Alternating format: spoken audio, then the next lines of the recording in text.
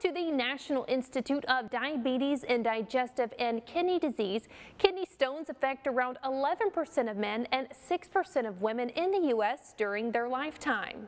We sit down with Dr. Andrea Chan, Medical Director of Urology with Community Health Partners, to learn more about kidney stones and how to prevent them.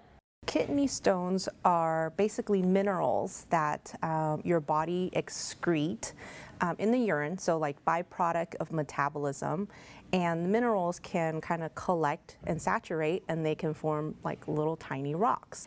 They're called kidney stones because they're formed in the kidney, obviously because the kidney produces the urine that your body is trying to get rid of. One of the most common reasons for kidney stones can be dehydration or not drinking enough water. There are also people who are just genetically prone to forming kidney stones. Another reason for having kidney stones is if you had any kind of gastrointestinal surgery, or if you have any other, GI problems like Crohn's disease, but also of diet that's high in salt.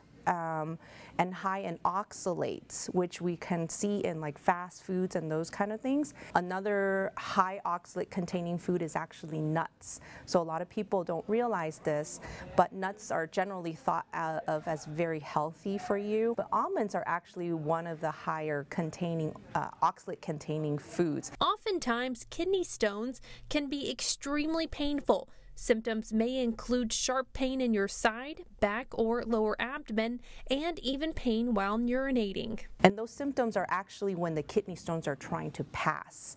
So when you have the kidney stones and they're just kind of in your body, if they're not trying to pass, you may not know that you have them. Smaller stones are more likely to pass on their own, but larger stones might be more difficult. The kidneys are connected to the bladder with a small tube. It's called the ureter, and the tube is pretty much only about 3 or 4 millimeters in diameter, although it is elastic, so it can stretch out. But if they get big enough, they can cause blockage of the urine flow from the kidney, and that can actually cause kidney damage. Dr. Chan recommends drinking plenty of water to prevent kidney stones and regular visits with your primary care physician. Sometimes your body can get used to having some kind of blockage, and you don't have any more symptoms, and you think everything's fine, but in actuality, it's still there and it's causing some issues. If kidney stone symptoms present themselves with pain or nausea, seek medical care immediately.